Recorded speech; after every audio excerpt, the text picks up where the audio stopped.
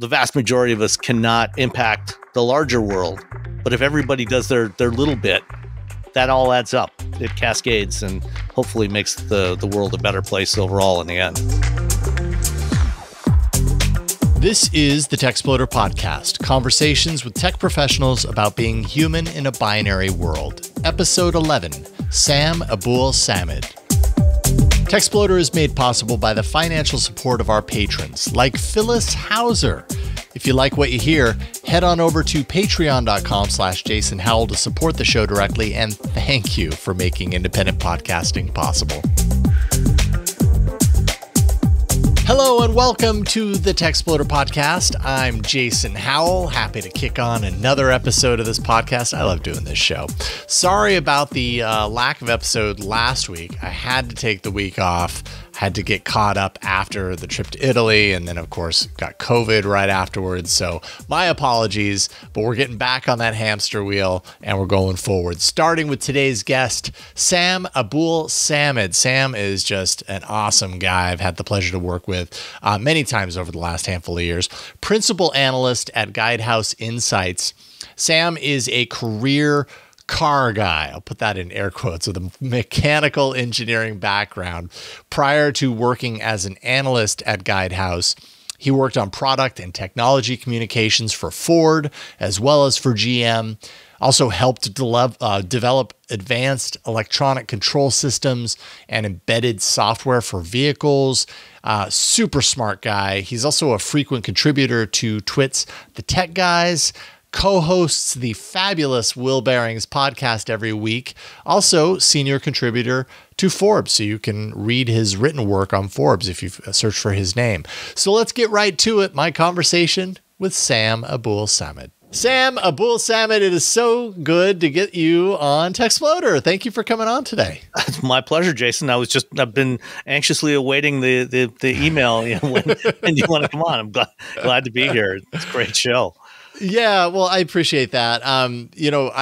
Your path and my path crossed a lot when I was working at Twit, as did actually a lot of the people that I end up reaching out to for this show. But super often because of Tech News Today and Tech News Weekly, and then you got pulled into the Twit universe, which was awesome. And then of course beyond that, you ended up doing kind of recurring appearances on The Tech Guy, right? You got super intertwined in and I'm still doing that with Leo and Micah, doing that once a month, doing a car tech segment on there. So that's amazing. I love it. I love it. Well, I say all this to say that it's been a while since we've had the chance to podcast, because I haven't been at Twit for a while. I haven't been doing automotive stories necessarily like we were doing on TNW. And so selfishly, I'm really happy to get the chance to catch up with you. Well, and I'm glad to be here to have a chance to talk with you again, because like you said, it's been a while since we've chatted. So, it's good to be back here with you. Yeah. So for those who, obviously at the top of the show, I kind of do a little bit of a bio run through and everything, so people kind of know a little bit about you. But you work so deeply in a facet of technology that I will fully admit I respect, and I feel like very clueless about that. I'm one of those boys that didn't grow up with like a father that like guided me towards the automotive world. It's like I missed that aspect of my life, and I'm super curious to know how you ended up there. It sounds like that wasn't your story. I think I was just making an assumption. I did not come from a car family. There were no car people in my family growing up. My dad worked in a steel mill. He was a metallurgist.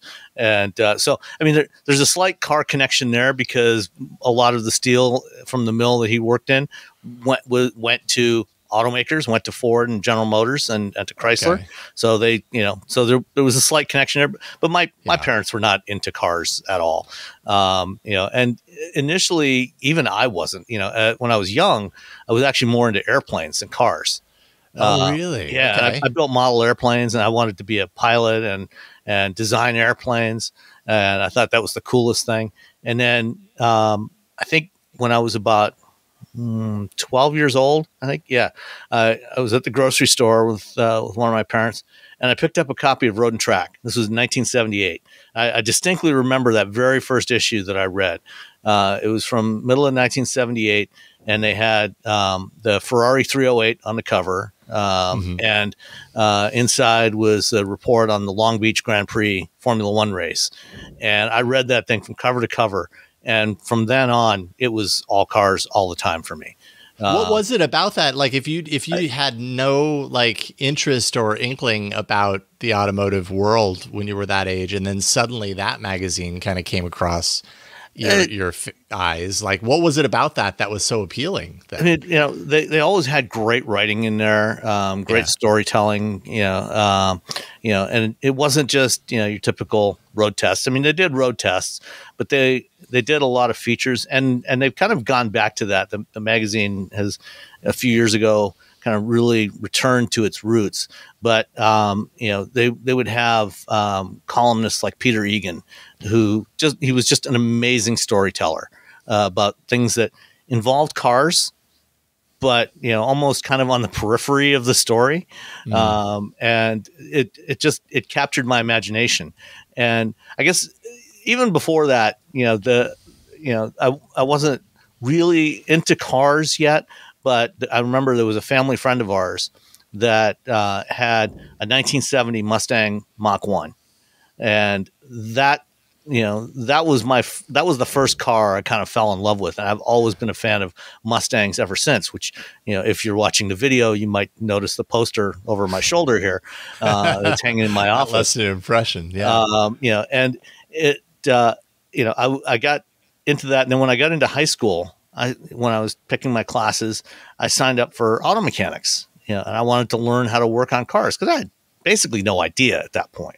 And I went in and I took auto mechanics through all 4 years in high school, and then went on to study engineering, mechanical engineering. I went to what was then known as GMI, now Kettering University, but it originated in 1919 as the General Motors Institute. It was an engineering school set up in Flint, Michigan by General Motors to train engineers to work at General Motors. And, by the early 80s, it had separated from GM, and it was an independent school, but I studied mechanical engineering there and worked at GM as a co-op student.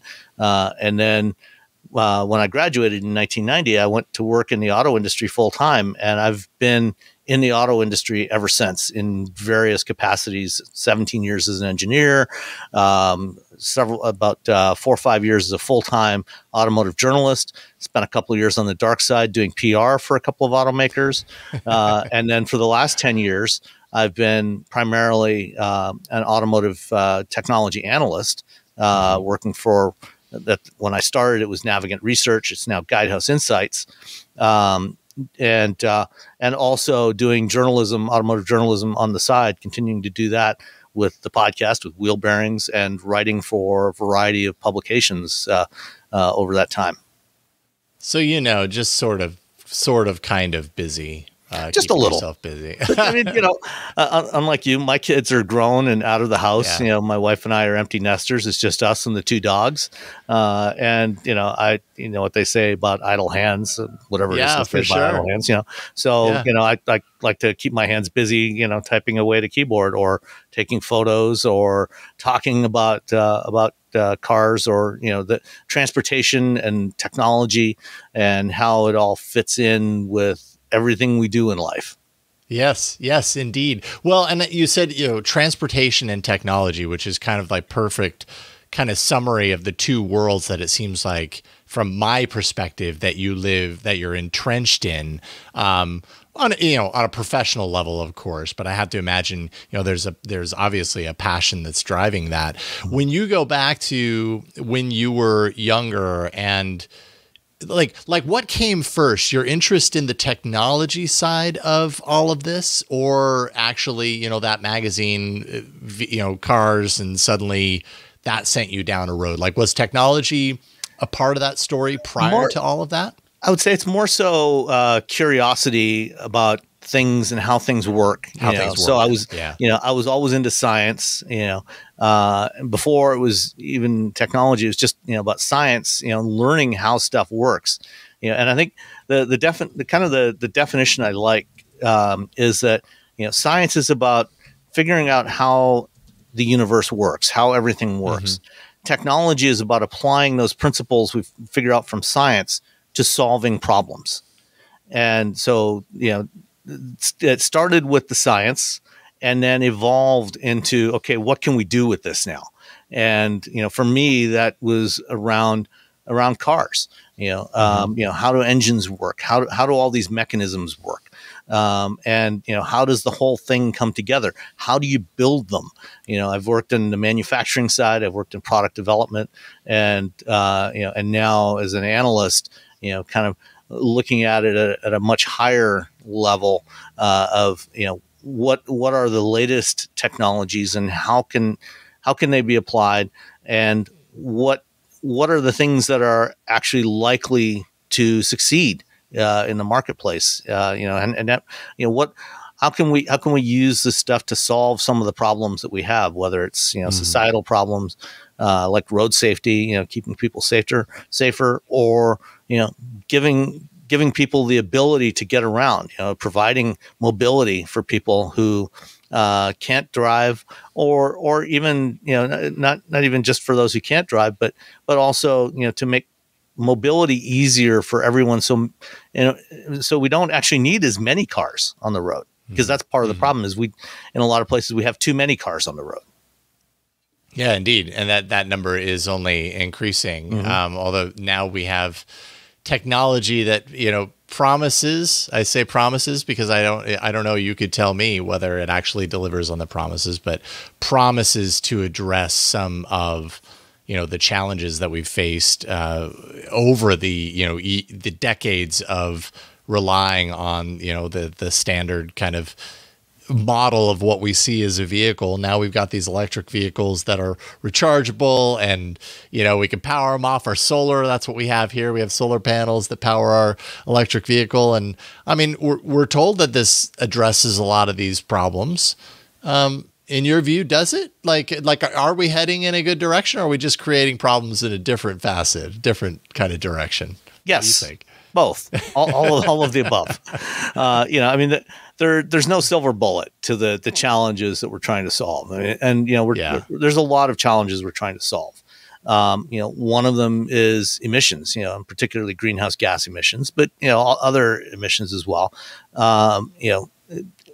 For the last 130 years, for most of that time, we've burned liquid fuels in engines to make machines move and to get us around.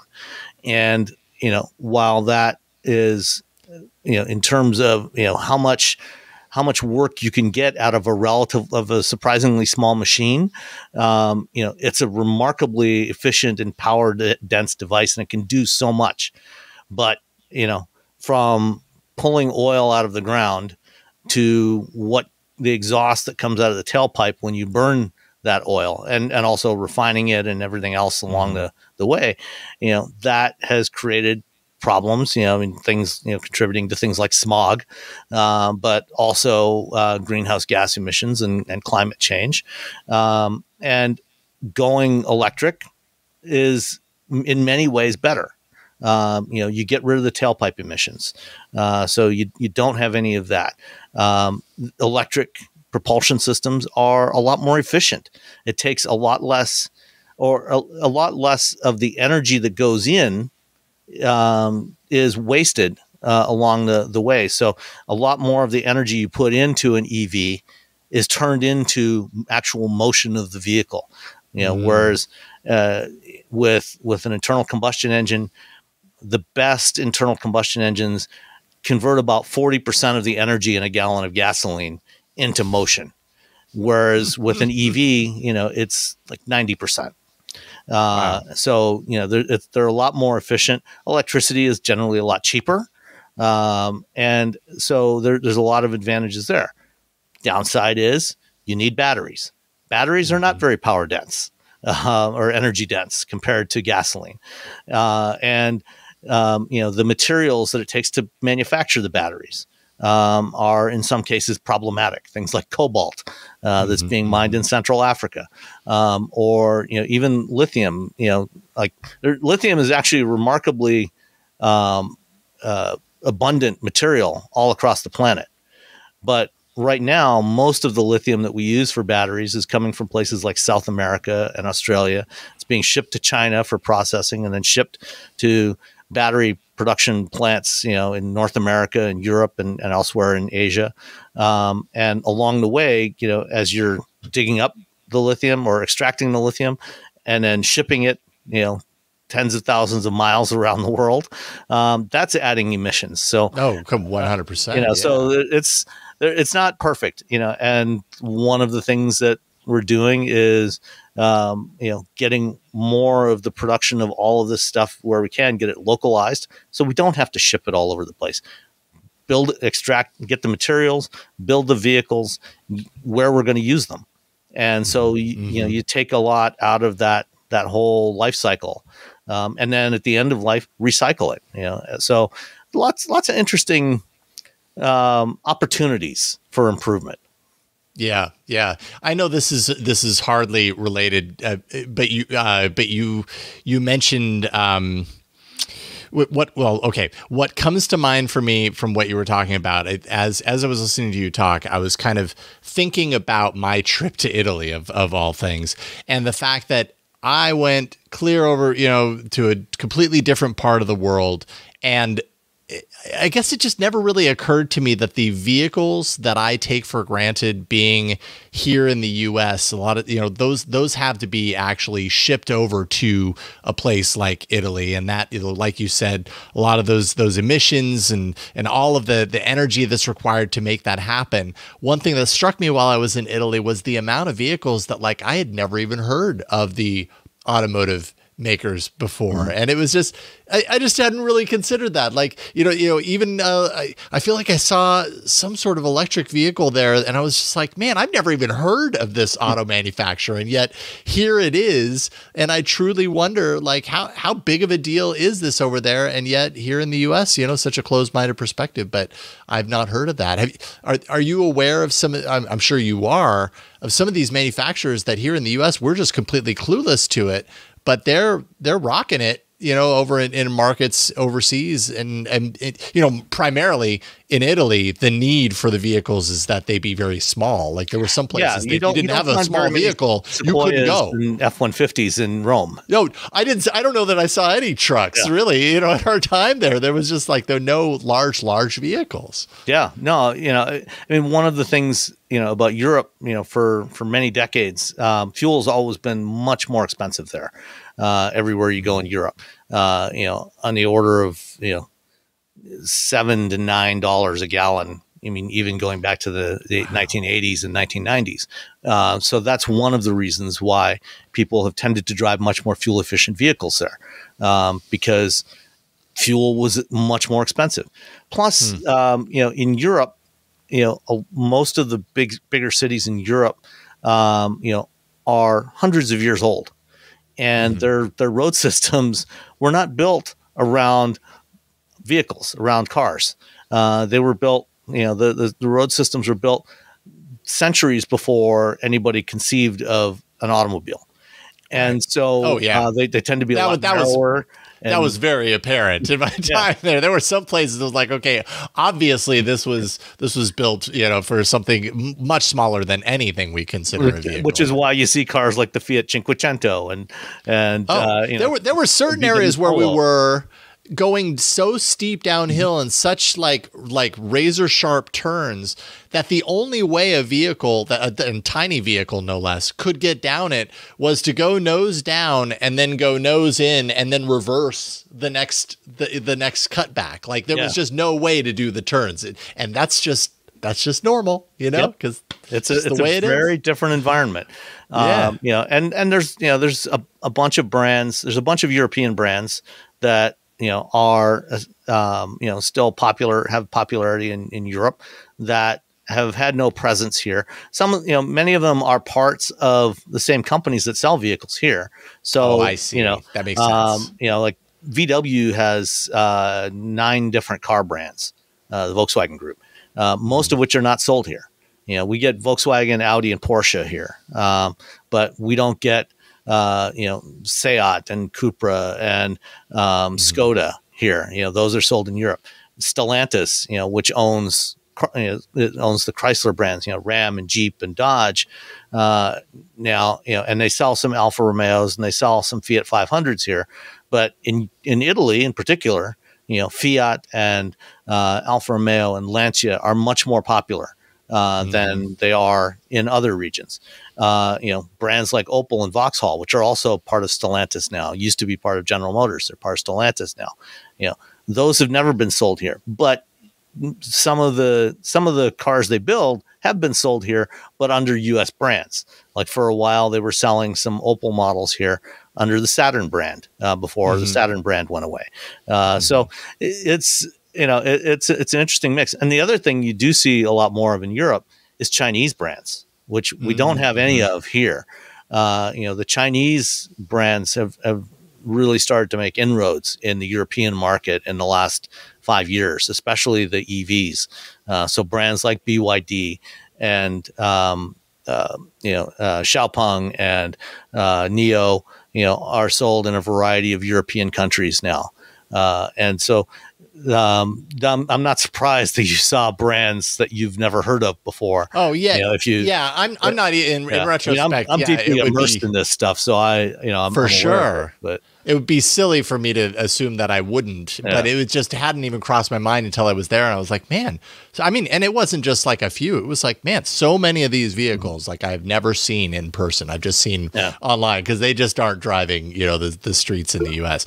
So when you, as a professional in the automotive industry for as many years as you have been, and a fan of technology, I imagine, part of why you do what you do is because you not only love the automotive world, but you also love the technology that drives it. And more we're seeing technology in a big way influence the automotive industry now more than ever, I think. When you see vehicles from China that are doing EVs and stuff, are from kind of like a personal perspective, not necessarily, I guess maybe from an analyst perspective, but I'm curious to know what are the things that you, Sam, see out of what some of those companies are doing that you wish you had here in the US? Is there anything that they're doing that's really pushing the boundaries? They're like, okay, we don't see that here yet, and I wish that we would.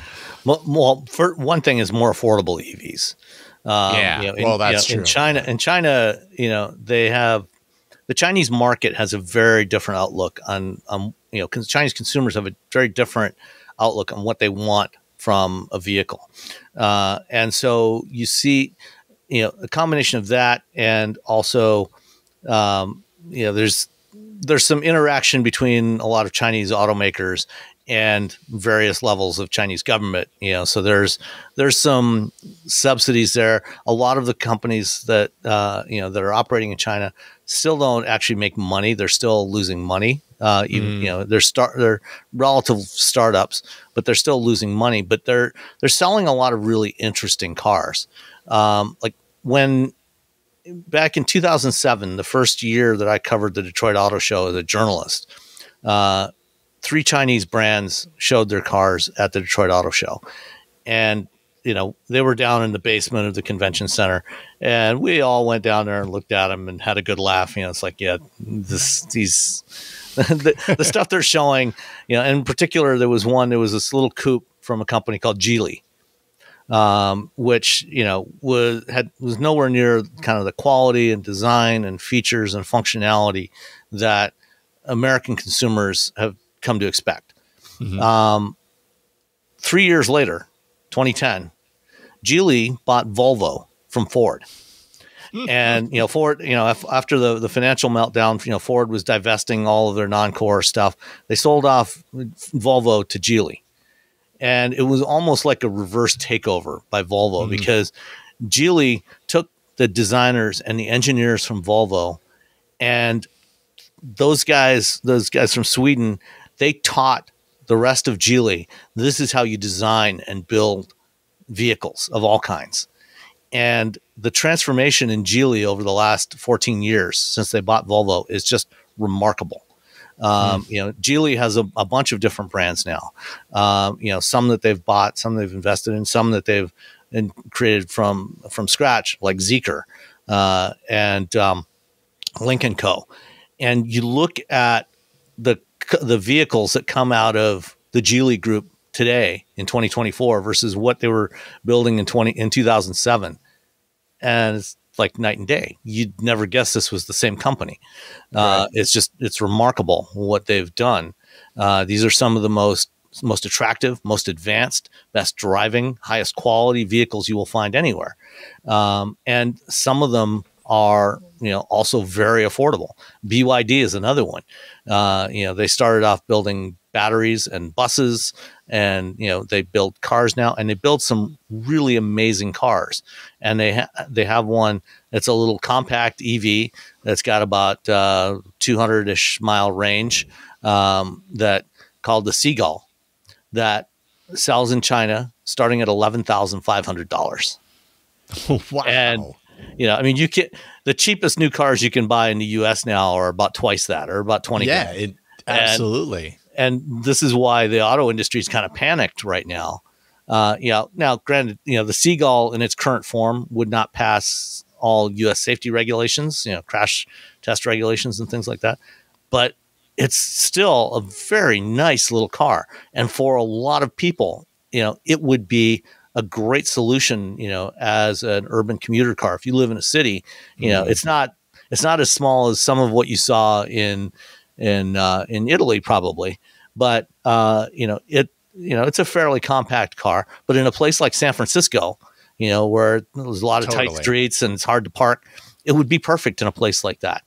And if you could get a car like that, for $15,000 or $20,000 without tax credits, I think a lot of people would buy them.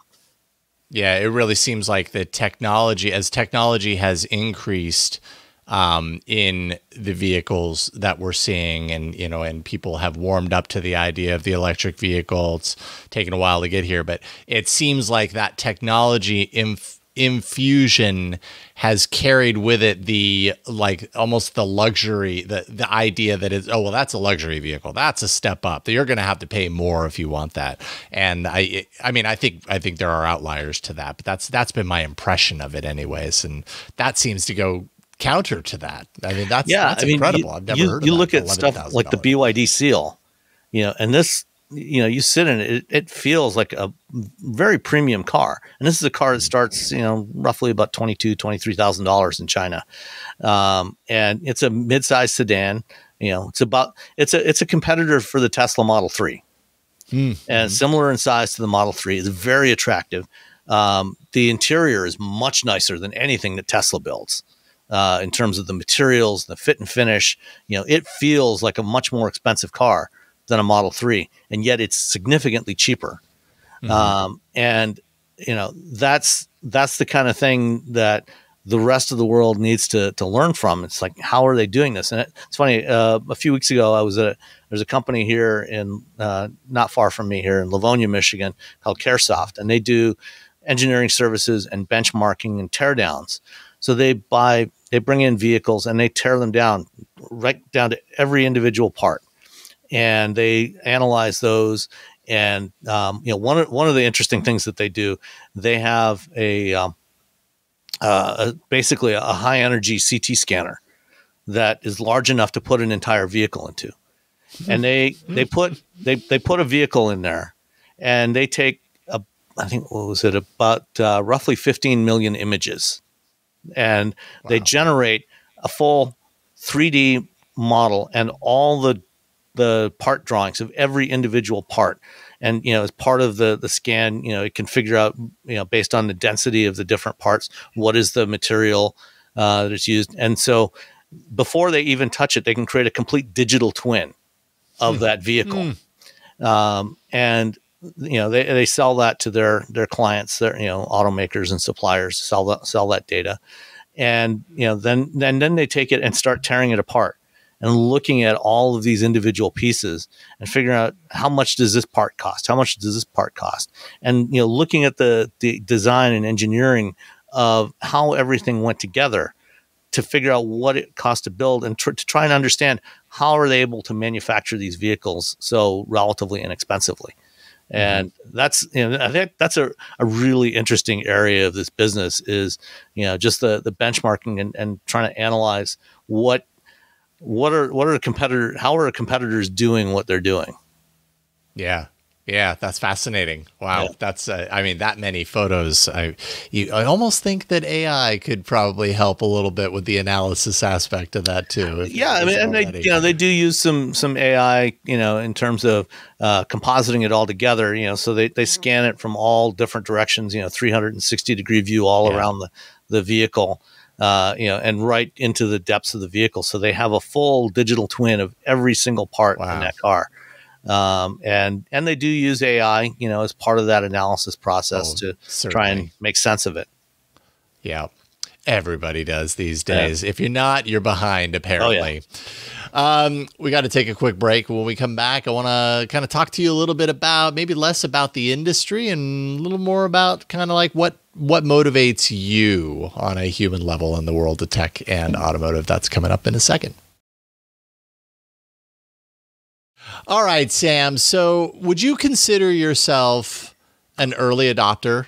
Like, I think a lot of us in the tech world, we're passionate about tech, so it's pretty easy for us to fall into the early adopter camp. But sometimes, what do you think?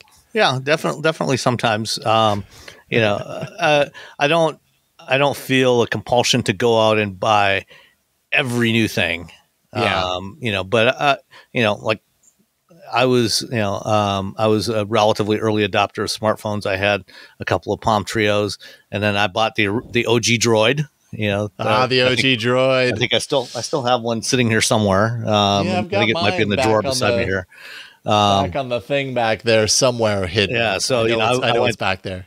I didn't get a G1, but I got the next Android phone, the second Android phone. So what motivated you to go Android and not iOS? Because at the same time, because I guess it wasn't iOS at the time; it was just iPhone. But yeah, probably for the same reason that for most of my computing life, I've also been a Windows user because I like to tinker. And I like to be able to tweak things. I do it with my cars. I do it with my computers. I do it with my devices, and I try to figure out, okay, how can this be useful for me? How can this enhance whatever it is I'm doing? Or just, sometimes just tinker just to learn, just like, you hear the stories of, people when they're a kid, taking apart a watch to try and figure out how it works. I like to play with stuff and try to understand, what else can I do with this besides what the manufacturer intended? How can it be useful to me? I've got several Raspberry Pis around me right now. I've got, one that runs my Plex server, another one running Pi-hole, and another one that runs an open VPN server so that my daughter can log into our network to watch Netflix, even though she does not live in this household anymore. Dang. Yeah, that's great. I like to do stuff and, either build stuff or fix things or, around the house, I've always, for most of the basic repairs, like a lot of electrical stuff, plumbing, painting, carpentry, for the last 30 plus years or 30-ish years of home ownership, I've done most of that stuff myself. Occasionally for bigger jobs, I'll hire a professional to do it. Like when I got an EV charger installed, I had an electrician come and do that. But I'm sure you really wanted to do it. But wanted to be able to. I could have done it, but I decided that I really didn't want to risk my house burning down. Fair enough. But I've always been somebody that likes to do stuff. Like I built our deck out in the back of the house by myself. Dang. From scratch. So that's amazing. going Android versus iPhone, I knew the iPhone was way more locked down. I knew Android was something, and for a time I was also experimenting with installing, nightlies of various, open source Android distributions. Oh boy! So I've done as if you didn't have a million other things to do. That was not an insignificant amount of time to do that sort of thing. Oh, that I know. Truly out of passion. Yeah, I mean, I didn't do it every night. I would do it, maybe weekly or every other week or something like that. So I'm not still that hardcore, but enough that I wanted to experiment with things and see what it was like to trying some different features out that you couldn't get in standard Android. Or okay, other things. So then obviously, and when I was at Twit and we were doing all about Android, we'd had you on as a guest. So obviously you have a total alliance with Android, and you are the car guy. Putting that in air quotes here. So when you take a look at like using your Android device in your car, I mean, man, things have really gotten a lot better in recent years, but I feel like there for a long time, Apple really had the better car experience. Do you think things have kind of leveled out as far as your perspective on what you choose to do or what they support in the car? Yeah, I think there's not a lot of difference between CarPlay and Android Auto these days. They're pretty really comparable. matured. But even from a functional standpoint, even early on, there wasn't a lot of functional difference. The interface that Apple had was generally a little nicer, a little cleaner to use. But the functionality, and this was kind of the iPhone versus Android thing right from the beginning. Android was always less pretty, but had interesting functionality that you couldn't necessarily get on an iPhone for a long time. And, over time, the two have converged. Each has taken features from the other. And, now there's not a lot of difference between the two of them. But yeah, I mean, we've used Android Auto.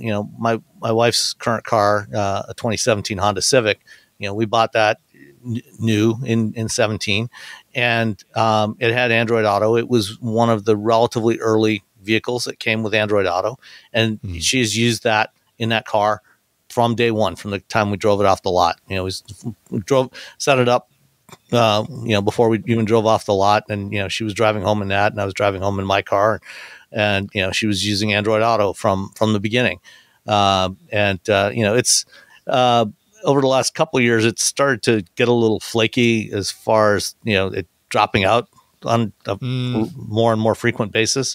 And actually, I just a couple of months ago, I got her a wireless Android Auto adapter. There you go. Which one did you pick up? Did you? There was the AA wireless. Not that one. It's a newer Motorola one. May have had one. I heard about it on one of the podcasts. It's not the one that Ron's got. He has I think he has the AA wireless. Yeah, I think there's another one by Motorola, if I'm not mistaken. It could be Motorola's got one. Well, there's actually a whole bunch of them on Amazon now. So I picked up one of those, and you probably have to be careful on Amazon now. There's so many. Once like Chinese manufacturers and the others that populate a lot of the Amazon kind of stock, once they catch wind of a new category, it's like suddenly there's and this one, 20 or 30 of them. The funny thing is, it arrived. I went out in the garage and plugged it in, and my wife was doing something with her phone, and so I set it up with my phone, and it worked great right off the bat, no problem at all. As soon as I tried to take mine off and hook hers up, everything went haywire. I could not get it to connect to recognize her phone.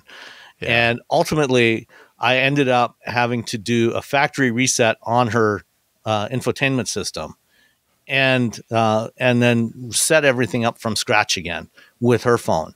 And then it worked fine, and it's worked fine ever since. And I also put in a wireless charging pad in one of the cubby in the center console, so that she can still have it charged without having it plugged in. So it was a little flaky, and it's something, again, it's one of those weird things that most people, they would probably try what I did, and they would give up and send it back to Amazon and ask for a refund. Being as stubborn as I can be sometimes, I persist. I am going to figure this out. Yes. I know that there's a way to make this work. And, I wasted a couple of hours, but I enjoyed it, So, and we also, I totally, I'm right there with you. I'm the same.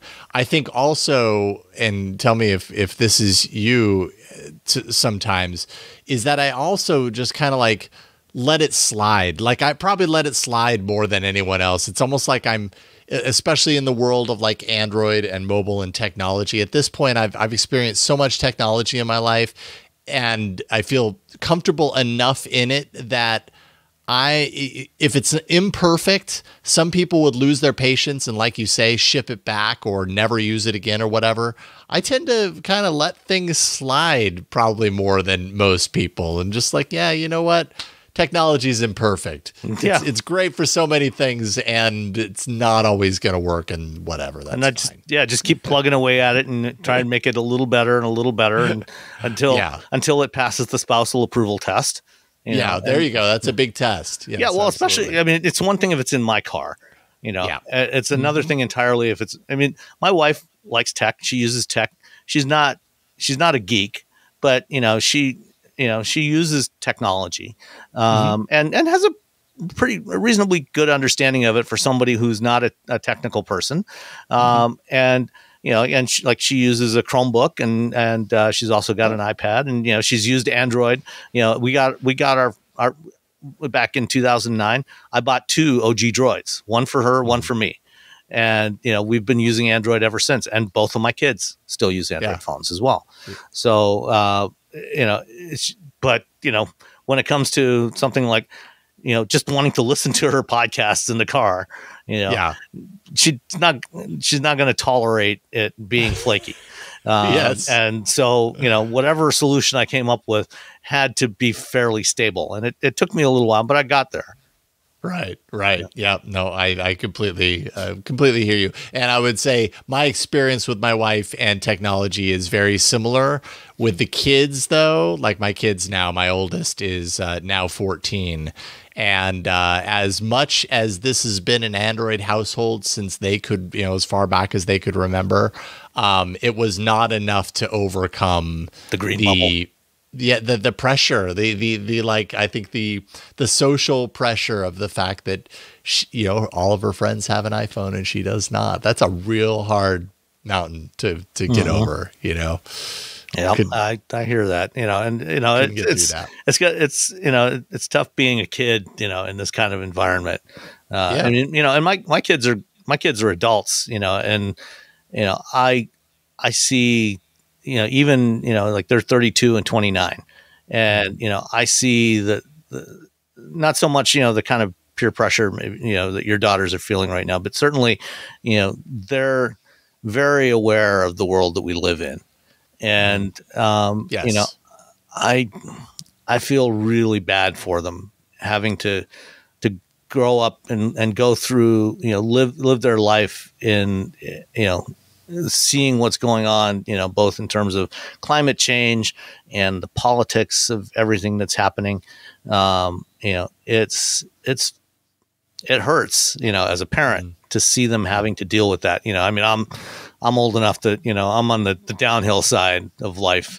But they should be in their prime right now. And, I see the pain that they feel from the world that we live in. And, in what I do, it's in some ways it's almost kind of trivial, but, I'm at least trying to do my part for my little corner of the world, to try and make things better, both in terms of reducing energy use for transportation, making it safer, making it more convenient for people, making it more accessible and affordable. And that's kind of what drives me in what I do as an analyst. And, the things that I work on, the companies that I work with, to try to help them to make the world at least one little part of the world a little bit better. And I think if we all did that, and try to have some impact in the areas that we can, the vast majority of us cannot impact the larger world, but if everybody does their little bit, that all adds up.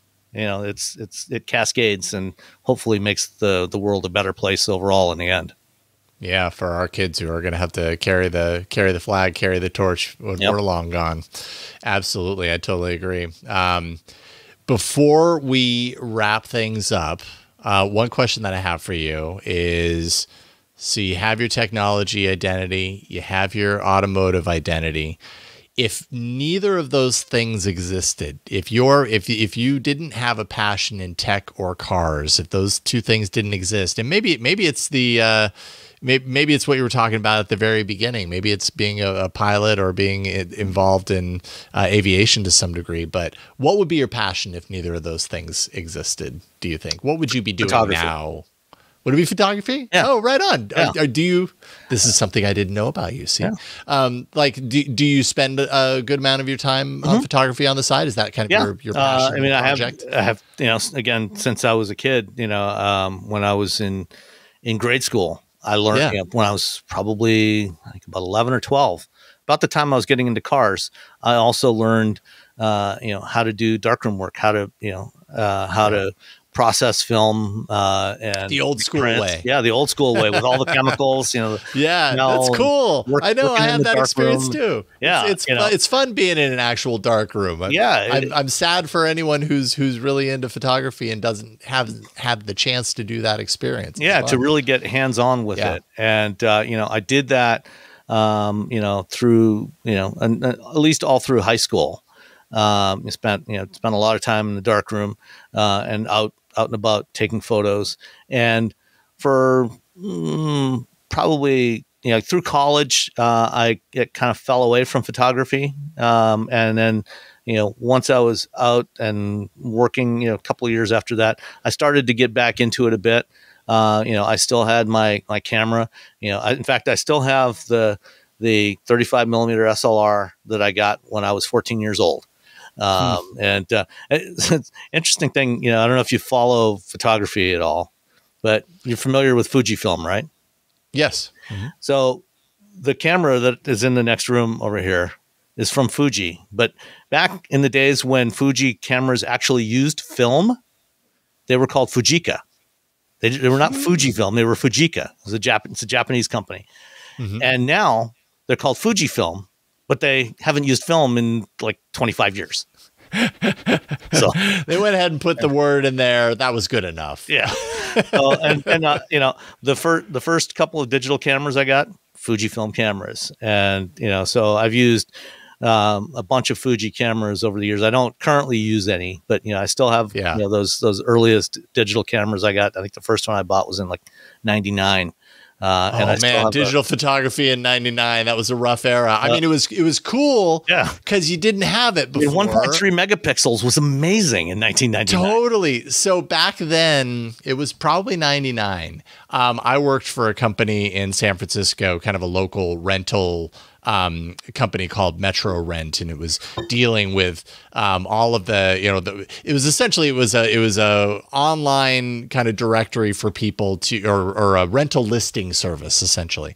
And part of my job was to walk around San Francisco with then the high tech Sony Mavica, I think is what it was. Oh yeah, the one with that had the thing that took floppy disk in the side. That took the floppy disk in the side, 3.25 inch floppy disk, and oh man, like I still have some pictures of that in my Google Photos library. And I just remember at the time that being so magical that you could take these pictures and boom, you've got them on there. And, but it was never quite as good as the real thing. And now, now it's just an entire universe of difference from the quality that we had then versus what we get now on a phone or, or a tiny little Rabbit R1 probably has better pictures. My Pixel 8 Pro here. It's crazy how far we've come. The photos I get off my Pixel 8 Pro, are just remarkable. But I also still use a bigger camera with, and like, sometimes weekend mornings I will go out and walk around the woods, shooting birds and other critters. That's great. Yes. So yeah, I part of, it was part of my job. I get press cars to drive every week. So I'm driving different cars every week, and I photograph all the cars I drive. I was going to say, that's great. Those are great subject matter for really high quality photos. Yeah. People would really appreciate that. I mean, people who really love cars and stuff like that would geek out on that sort of stuff. Yeah. And, a couple of weeks ago, I was in Portland for the Formula E race there. And, I got my press credentials and took my good camera, and, I shot a lot of photos there, got some great shots. So, photography would be the other, besides writing, photography is the other thing that I'm really into. Amazing. Yeah. Oh, that's so cool. I'm happy I asked that question. Sam, I don't want to keep you much longer because I've already kept you longer than I told you I was going to.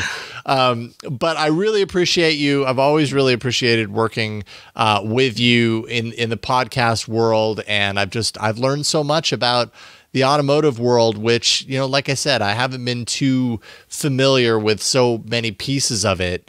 Yet I continue to learn through the work that you do with Guidehouse and, the podcasts that you're doing and everything. So thank you for doing what you do. Well, thank you, Jason. And, I also have learned a lot, from listening to podcasts over the last, was it 18, 19 years now? Or no, actually almost 20 years. It was almost 20 years. Yeah. I started listening to podcasts in the fall of 2004. Started with the Daily Source Code and Don and Drew and Dave Weiner's podcast in those days, and then found Leo and been listening to all kinds of stuff. And there have actually been a lot of things that I've learned over the years that from various kinds of podcasts that I've actually put to use. And I don't know if you have time, quick little story.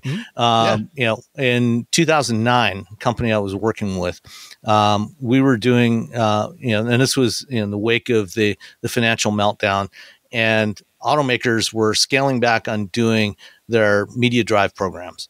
And so they wanted to, and, for a lot of their events, they wanted to start webcasting. This was very early, in doing, live streams of events. So we were working with a few companies, and, we did a project with Hyundai when they were launching the new Sonata in 2009. And their CEO at the time, John Krafchek, they wanted to do, the event was in La Jolla, and it was at, I think it was at Torrey Pines.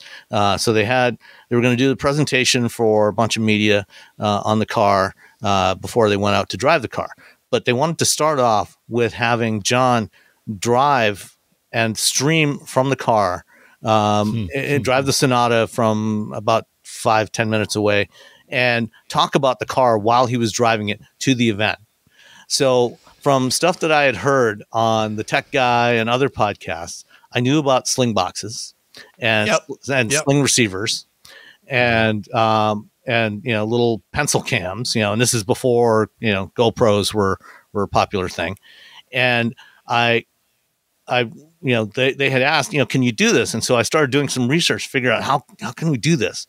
And so this is one of my little tinkering projects. So I came up with a solution where we got two, and at the time, 4G was still not around. So they had the 3G modem sticks, that Verizon had, a couple of little travel routers, and with USB ports on them. And we got a couple of these pencil cams, and we had one of them pointed at John driving, the other one pointing through the front windshield. And we had a TriCaster. And so I had the setup in the car with the two 3G modems, the travel routers, the cameras, and two sling boxes in the car that were taking the signal from the cameras, going into the sling box, and then into the router to stream it back to the hotel where I was sitting behind the TriCaster, and I had two Sling receivers sitting on top of the TriCaster going into the TriCaster to stream this out to the world and also to the people in the room. And I still have I have the video of it somewhere. I'll find it, and if I can find it, I'll send it to you so you can see it. But that was an example of something I learned. I learned about most of these technologies from listening to podcasts, listening to tech podcasts, and then figured out, okay, how can I put these pieces together, put this puzzle together to solve this problem? And that's what I talked about at the beginning of this. It's like, science, how do things work? And then technology is about how do you take the scientific principles and apply them to solving real world problems. Yep. Yes, indeed. As you're saying all of that, I'm picturing 2009, 2010, right about the time that I ended up getting the job at Twit. And I remember that period because live streaming, like mobile live streaming, was a thing that we all wanted to do and was possible, but it was a multi kind of piece of equipment sort of thing. And it's just crazy how far we've come, because now you can do exactly that with like a phone and a web browser that switches the video. It's remarkable. Just put your phone on a mount and, turn it on and go on YouTube Live. That's it. Go. You're good. And but you had to go through the pain of the multiple sling boxes and TriCasters and all that stuff to get to where we are now. That's the beauty of technology. Yeah. That's awesome. Thank you for sharing that. Thank you for being here with me, Sam. Where do you want people to go to follow your work? I know Wheel Bearings. People should definitely check out the podcast. So, if you're interested in any kind of market research on emerging technologies, particularly related to energy, at guidehouseinsights.com. That's the company I work for.